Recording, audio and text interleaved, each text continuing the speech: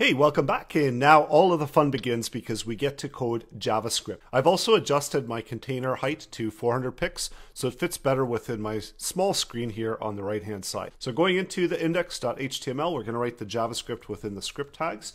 The first thing we want to do is select our main container so that we can access it and utilize it within our code. So it's doing a document and using query selector. So there's a number of different ways that you can make your selection of the element.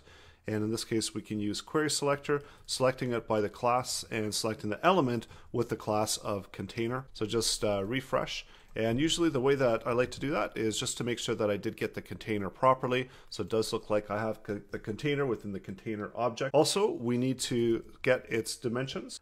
So this is an option that we're going to also make use of the width and the height so it can make it more dynamic. So taking that container object that we just created, we're going to apply a method called getBoundingClientRectangle. And this is going to give us the height and width and all the dimensions that we need. So I'm going to just call it condim.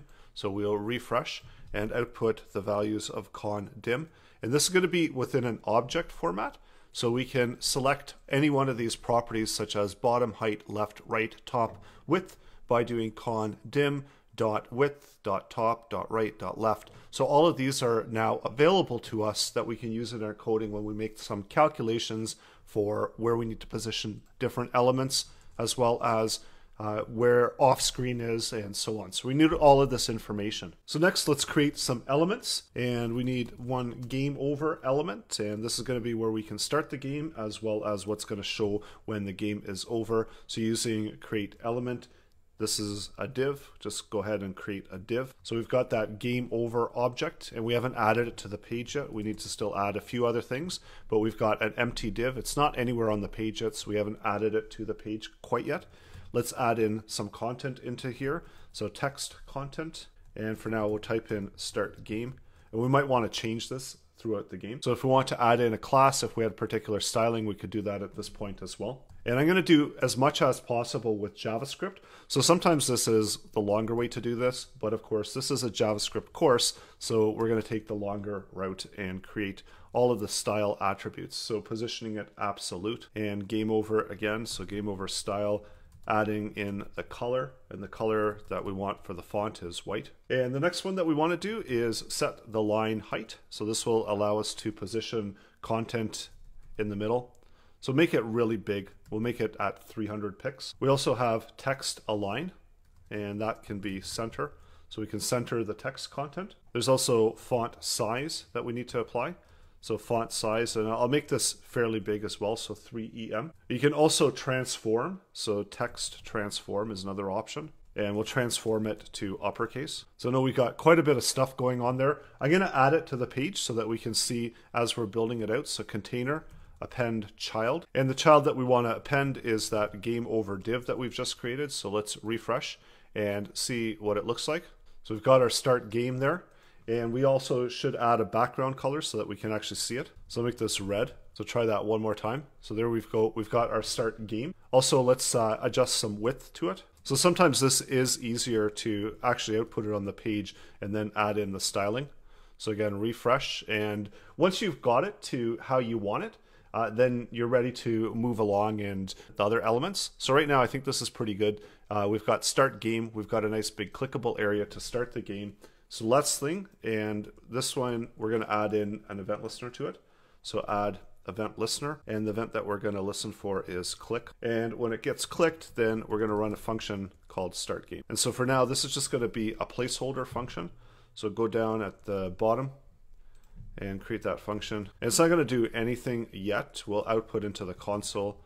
And just to make sure that everything is working properly, we start game, we get start in the console. So that's what we wanted. There's a few other things that we need to add in, a few other elements that we want to add in before we complete this lesson. So a lot of it is going to be very similar, where we're going to add in another element. So we've got the game over start button, and we're going to have to create a ball. And this is going to be the gameplay ball that's going to move around that the player is going to hit, and it's going to move and hit the blocks and remove the blocks and so on. So instead of query selector, because we don't have that element, we need to use create element. And this gives us, again, the ability to create the element In this case, let's create another div. Selecting the ball object just as we did the game over element. And first let's set the position. So we're going to set the position to absolute. And this one's not going to be as complex as the game over, but somewhere down the line I do want to add it to the main container. So selecting the container, we're going to append child, and the child that we're going to append is going to be ball. So we're able to see it. And also I'm going to update the container background color to be a slightly darker color. So I'll set it to a dark gray. And so we refresh. So that will give us the ability to see the ball. So going back in, and we've appended the ball, but we don't have anything quite yet happening on the ball. So ball style again, and we can set a width of that. So this one's going to be relatively small. And you can adjust this as needed, of course. So we've got a width, we have a height for the ball. And this is going to be, again, the same 20 pixels. And can't see anything yet. Let's do a ball background color. And we're also going to attach an image to this ball. We'll make it a tennis ball. So that will be kind of neat. So for without the image, it'll just be a white ball. So we've got, doesn't actually look like a ball, it's square. So we need to take care of that, of course. We need to apply border radius. And border radius is what rounds it in CSS, if you're familiar with CSS. So it can do 25 pic border radius. Let's refresh. So now we've got a ball. Next thing we want to do, I do have a URL that I do have within here where I've got a PNG image that's a ball. So let's attach that one to our image. And again, it's the same thing where we're applying and updating the style attribute. The color, we can set a background image. And the format for the background image is, again, you quote around the value, and then we specify that we're going to ball PNG and refresh, and that should attach the tennis ball in there. And this image is slightly bigger, so I want to center this as well. And the way to do that, we can do the ball style again. So I know we're setting quite a bit of style here. And background size is the one that we're looking for.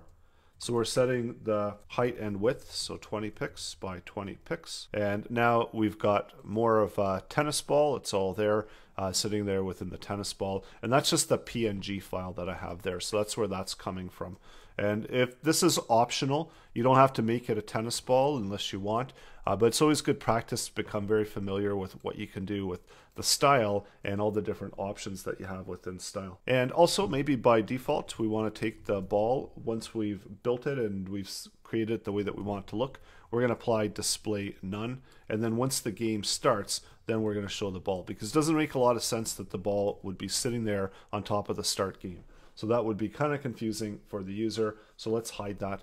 And we can also position the ball. And this is also going to get dynamically adjusted, but it's always good to just have a starting position. So this can be pretty much anything we want. I'm going to set it to 70% and ball style and left position. This one can again be anything that we want, because we are going to be setting this dynamically using JavaScript. So now we've got our ball. We're all ready to go with the ball. When I refresh it, it should be gone. We've got display none.